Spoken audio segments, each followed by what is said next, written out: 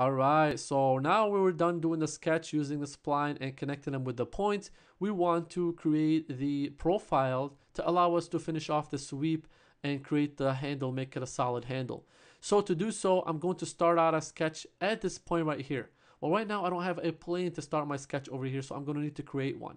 Now, before you can create a plane, remember you have to be on exited sketch mode. You have to be done with your sketch. And then make sure you have your top plane selected, because I need a plane that is parallel to the top plane, but I need it on that point. So go ahead and click on insert over here, reference geometry and plane, and SolidWorks will insert a plane automatically for you. Because the last time we inserted a plane that is 2 inches apart from our top plane, SolidWorks will automatically assume that that's what we want. We don't want that. We want to actually select this point right here. Okay, selecting that point, SolidWorks will allow us to create a point that is coincident to a plane coincident to that point that is parallel to the top plane, which is what it says over here. So the first reference is the top plane, which is parallel.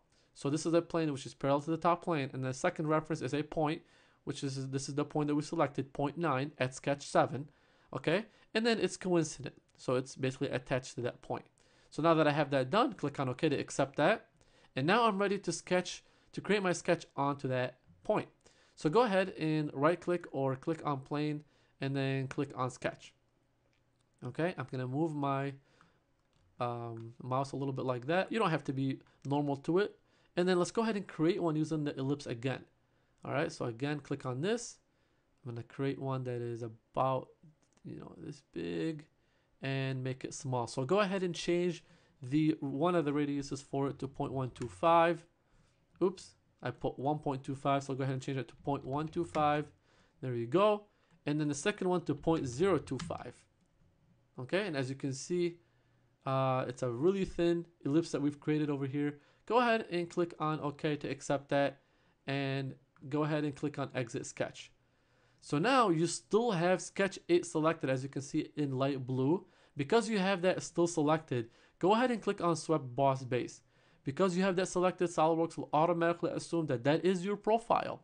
Okay, and remember, as we did in our previous exercise, you need to select also the path for that profile. So go ahead and click on the path and click on this line right here. And SolidWorks will create a nice smooth, and you can see the preview for it using that profile alongside this spline that we've created, a nice handle. So go ahead and click on OK over here to accept the sweep.